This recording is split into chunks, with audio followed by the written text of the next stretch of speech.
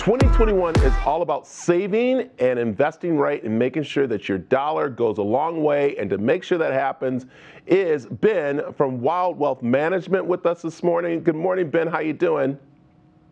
Good morning, Brad. Thanks for having me. Okay, let's get to the basics here about, of course, making the dollar stretch for us. Yeah, for sure. I want to emphasize mostly with millennials on this. And it's been something that's been coming up a lot. How do you retire? How can you stretch out your money? How are some basic needs to do it? Being in the industry, I found out most millennials want to retire in their 50s. Kind of hard to believe from my parents' generation and my grandparents, which practically never retired. So the first thing that's important is to set up a budget.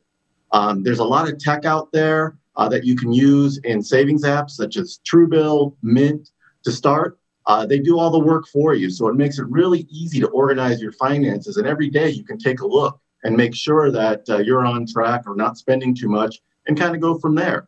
Next, what's important is you want to start a net worth statement. So net worth is assets minus your liabilities. And you want to make sure that you're checking that on a regular basis. And that helps give you a big picture of where you stand and where you're going to go. It's always good to kind of check it once a year. You don't have to do it regularly, but once a year, and you can kind of see where you stand. And you'll be surprised how far you go. And then you can see the increases year over year and the success that you're having. I like that. So again, even if you're not a millennial, us older people need to do it too. But I know we're talking with millennials. The biggest part is budgeting for success. That is something that you guys definitely talk to millennials about, right? Oh, 100%. And the nice thing about it is if you start early, that's where you have the biggest amount of return that you can have. And it's never too early to start.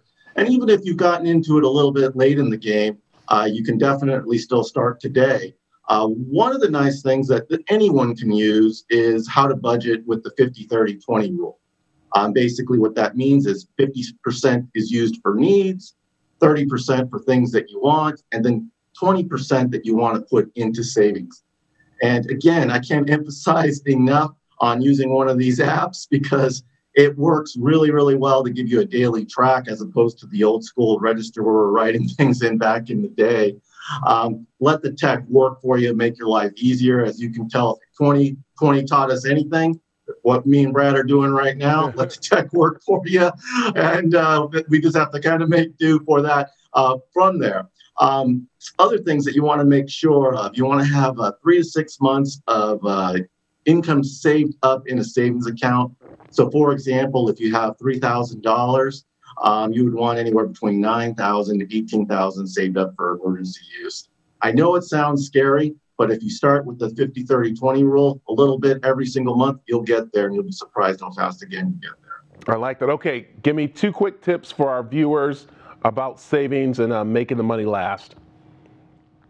2 quick tips. Basically, you got to start. You want to move it into some type of investment account once you have your emergency fund set. The nice thing about it is there's a lot of inexpensive ETFs that you can start with, zero cost trades. You can start with as little as $25 a month paycheck, and it helps you to be able to save for the long period of time. That's what it comes down to. Basically starting your portfolio and savings and just letting your money work for you. So I like it. All right. How can people find out more about getting a hold of you, Ben? Oh, we can contact me here at Wild Wealth Management, and we'd love to come see you guys soon. So, all right, Ben, thank you. Thank you.